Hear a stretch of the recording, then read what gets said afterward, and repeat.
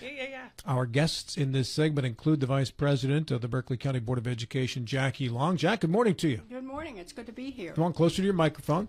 And you brought treats. Always treats. Not something I'd probably eat because you have a disgusting look on your face, Jack. Yeah. This is filled with Twix, Snickers, and 2 different types of M&Ms.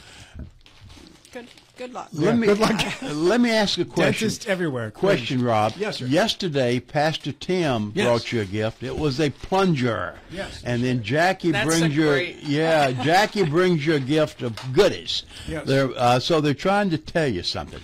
A plunger gun. The plunger is it's when the room is getting deep. When someone's shoveling it big time, you take the plunger gun and you just pull that trigger there, and there you go. And you plunge. Did something happen? Well, I think the boys wore out the battery yesterday. Okay. They may have had too much fun with it. I think the battery's already dead. Oh, so that's something I have to be fearful of now when I come on. Exactly right. That's the BS detector in the room, Bill. But she brings the goodies that prevents her from being exposed to the BS detector. Via telephone, also a member of the Board of Education, Damon Wright. Damon, good morning. Good morning. I see Jackee brings you all gifts, but she never brings any gifts to the board. I don't want to offend you all. I don't know who has nut allergies or whatever. So, but here she doesn't even care. Yeah, we're just gonna go for it. Thin the herd, Damon. It's thin the herd, man. Kidding.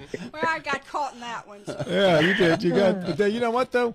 Thanks. Appreciate Ronnie always hooks us up with treats, even if it's not Halloween season. So. Exactly. Very good. I'm going to get some of those with the peanuts, the peanut M&Ms. You want the peanut Put that M&Ms? back over here. Hold on a second. Rob. Okay. Let me dig through there. Just grab me one of those. Yeah, I'll get you some peanut M&Ms.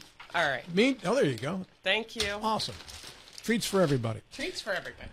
Jackee and Damon, did either of you by chance hear Chuck Bishop yesterday? Dr. Yes, Bishop, I the new did. superintendent of schools in Jefferson County? Yes. Damon, did you happen to catch that?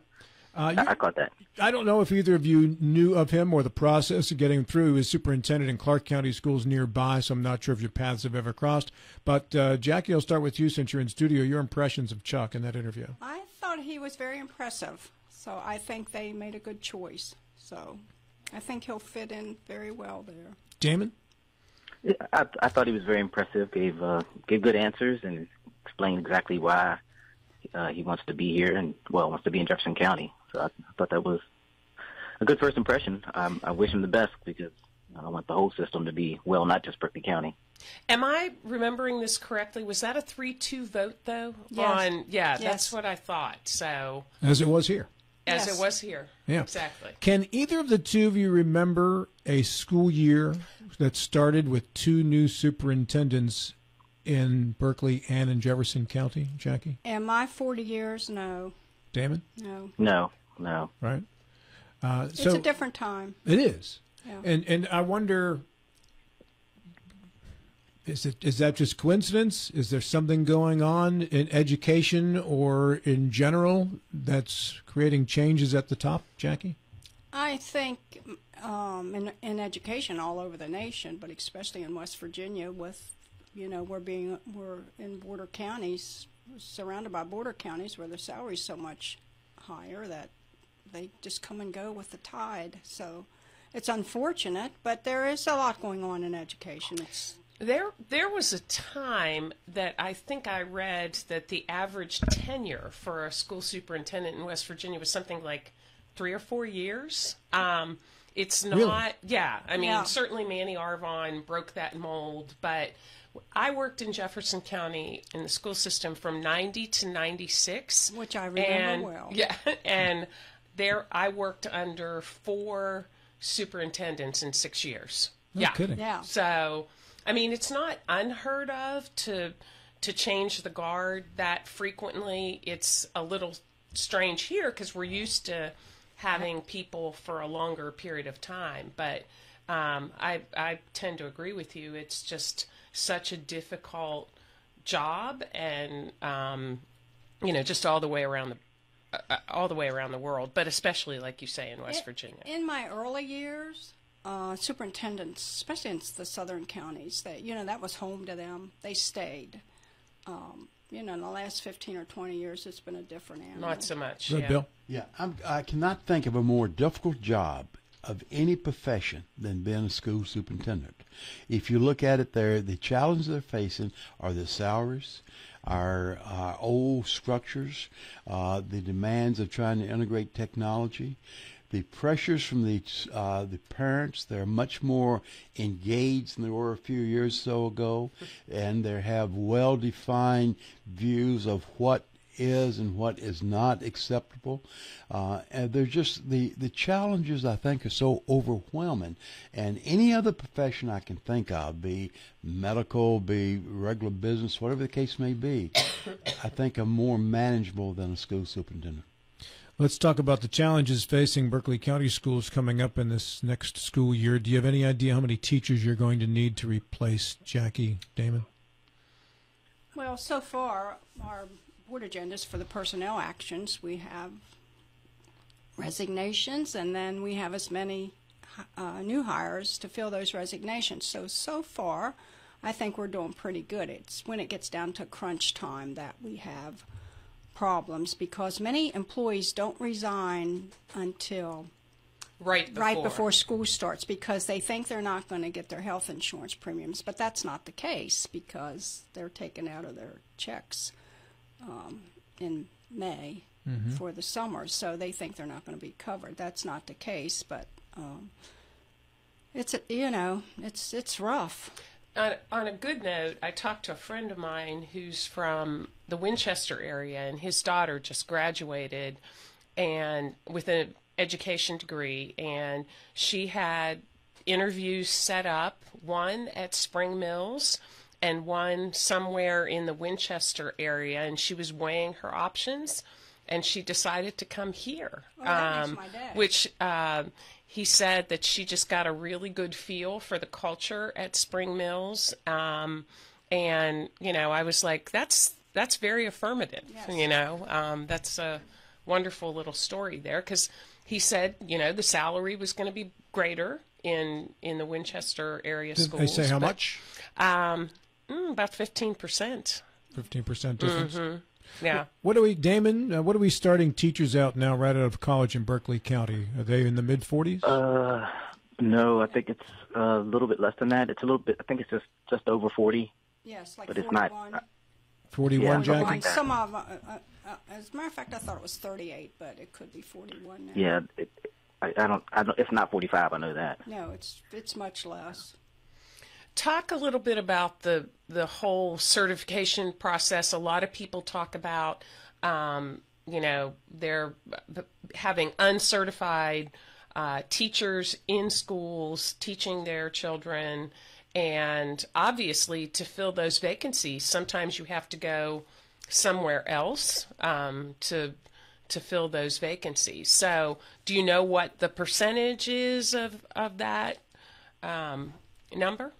I don't know the exact percentages, but it gets more every year with filling positions with uncertified educators.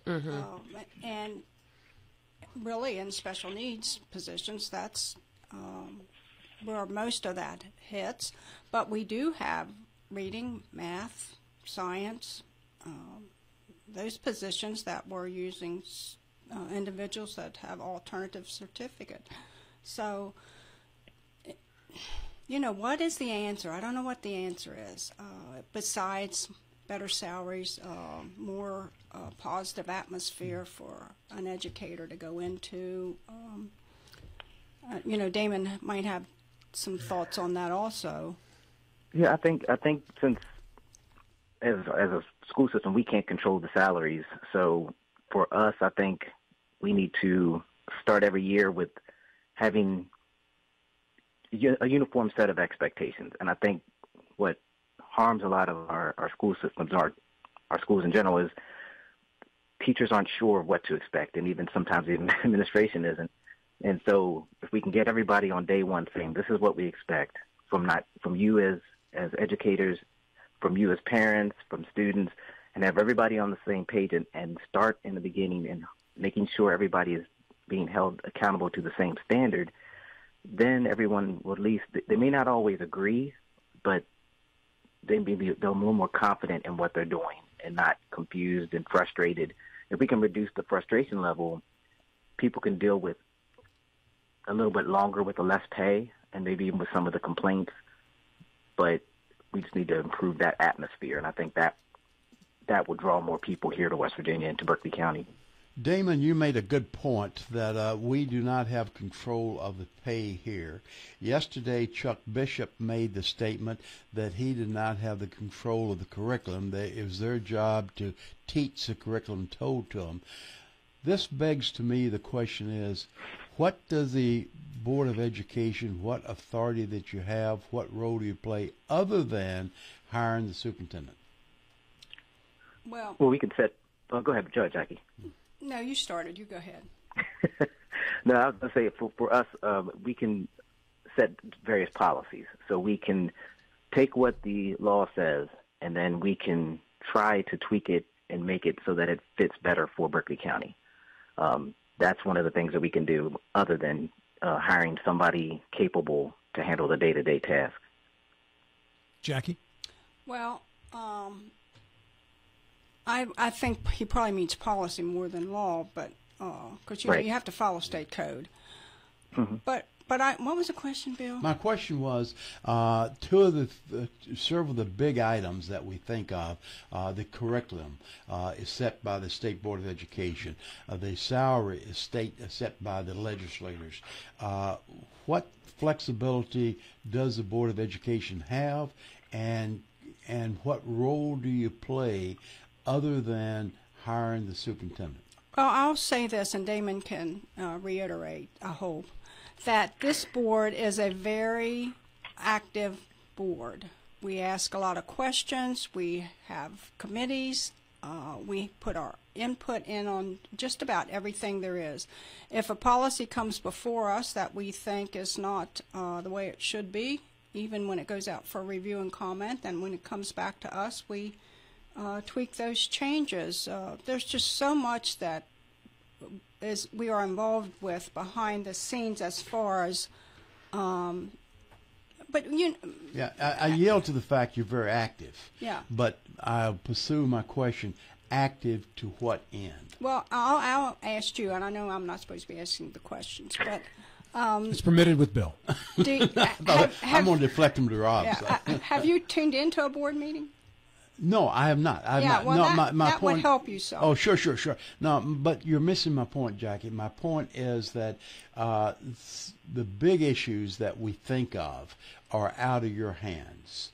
So that, and Damon responded in part by setting policy, but you're kind of restricted to your influence of policy as well, because you got to stay within the law. I'm just curious, and I never really thought about this before. What does the Board of Education do? And I am not. I know you do a lot of meeting, you do a lot of talking. You're very engaged. You're very passionate. You're very sincere. All those are good things, and I yield to that. But what is your main purpose? We also have worked pretty well with legislators to let them know our concerns for this area. Mm-hmm. I had a great conversation a week or two ago with Amy Grady for about a half hour regarding the aides in the first through third grade that we're getting this year, because we have 60 of those positions, but our special needs aides are going to those positions. So, she doesn't see that much in her area. She's from Mason County. They probably have 3 schools. I'm guessing. I can't half remember. But issues like that we deal with on with the legislature. With the budget, we have input on the budget. The budget comes before us. There's things on there that we've changed. Damon can reiterate that we've made changes to the budget. This year we're initiating an alternative school for elementary through 1st through 5 grades for some students that need some extra attention, that those students might be disruptive in the regular classroom. If we can get them to a smaller area and work with them and find out their need, because they're behavior problems, but there's a reason for them to have a behavior problem. So things like that we've initiated that I think haven't been done in the past. So Damon and Jackee, I want to make sure we get into this Upshur County situation a little bit before our time expires today. They are in some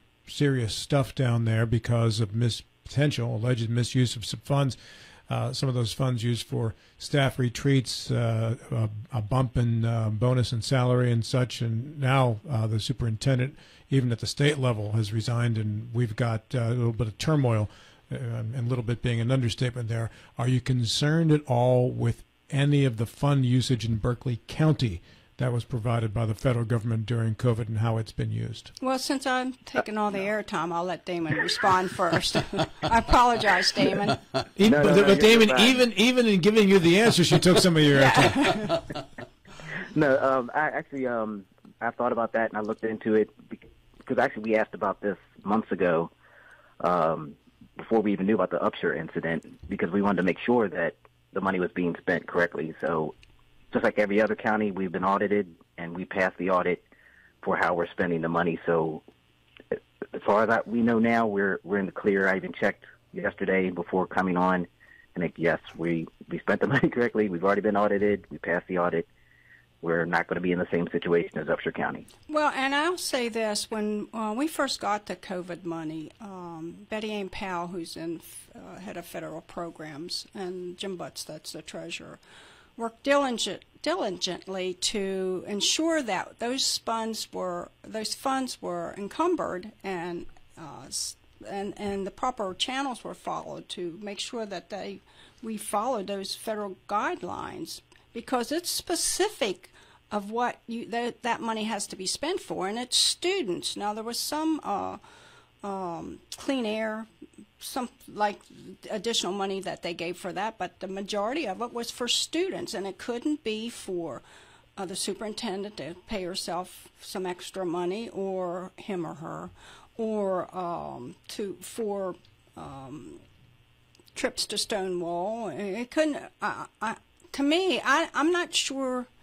I'm just guessing. I find it hard to believe that the board knew any of that. That's just my.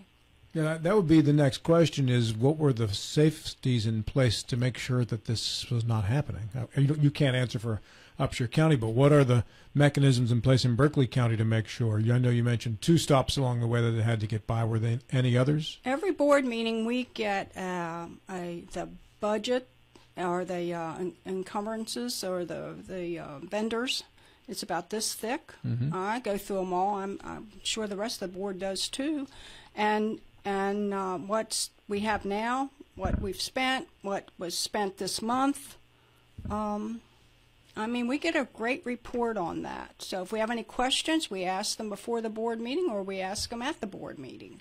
Damon, what were most of the expenses that these federal funds were used for? Well, there was the summer program, which is, I think, this year or next year is going to be one of the last that the federal funds will pay for. Some of the clean air, like maybe fixing some HVAC or something like that. Something where it's directly related to, like, the cleaning. So cleaning products, even when there was the masking, all of those things went into where some of that federal funds went. And actually, I know there were several board meetings where we asked, well, can the money be used for this or that? And we were told no.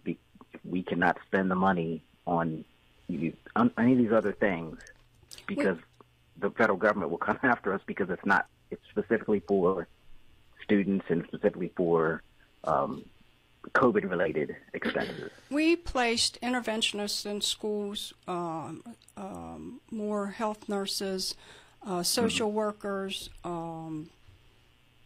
What else, Damon? Do any of these people have to be let go now that the federal funds are no longer available? We're hoping that through attrition that we can absorb them, but that can be a possibility as we get down to the wire with, and we've, those individuals know that. So. And are there any federal funds remaining from the COVID dollars? For this year and next year, I think they run out in 2024. Yeah, September 2024 they run out. Do you have any idea what the balance of money is at this time? Well, I did, because I think it was $15 million, Damon, was that right? Maybe something like that, but yeah, we have to have it all allocated and finished probably in June or July of next year, because It goes back. Can't, yeah, So because it's of the beginning of the school year. And it's okay to use those funds for personnel, but not to bump a salary or increase, but you're talking about where there's a need in certain classrooms, that kind of thing. Those individuals we put in those classrooms mainly because of COVID and what it did, learning because of our students were Deficits, so far behind. Yeah. One other quick question: do you foresee with the Hope Scholarship, every year we hear, like around or on October 1st, how many more students we have in Berkeley County? Is that going to happen this year? Obviously the population is growing, but there are lots of other options for parents out there. And we know that the school aid formula, the number of teachers that you get is based on the number of students and on and on. Do you foresee an exodus of students going into private schools? I think that kind of balances out. Last year we lost about 200, maybe a little more. I think it goes back and forth, and some of those students came back, and I think that'll probably be the same this year. But with our growth, I don't see that as definitely hurting our system. Damon, you might have different thoughts. I think we'll still have more. We'll gain more students than we'll lose. Okay. And even I've heard several times from parents pulling their kids out of some of the charters in other schools and bringing them back into the public schools just for various reasons. So, sure, like Jackee said, it'll be a back and forth. As Paul Espinozo texted me one day in our comment section, like reminding me school choice. So, yeah, have we topped 20,000 yet in Berkeley County? We're getting there. We're right next to. I know we were in the 19s. Yeah, right? We were 19.7, 19.7. Yeah. Yes, yeah. Do you have a job fair coming up anytime in the summer for bus drivers, service workers, and such? They just had a job fair. They did. I don't know if there'll be another one soon or not. Our HR department is so busy. It used to be, there was a downtime because I was in HR and in legal services, and you had a downtime in maybe 3 or 4 months. That doesn't happen anymore. Do you have any changes to curriculum or any of the studies that'll be apparent to those who are going to school this upcoming fall? Not that I'm aware of. Damon? No, not that I know of. Not that I'm aware of. Billy? You tapped out? I'm tapped out. All right. Maria?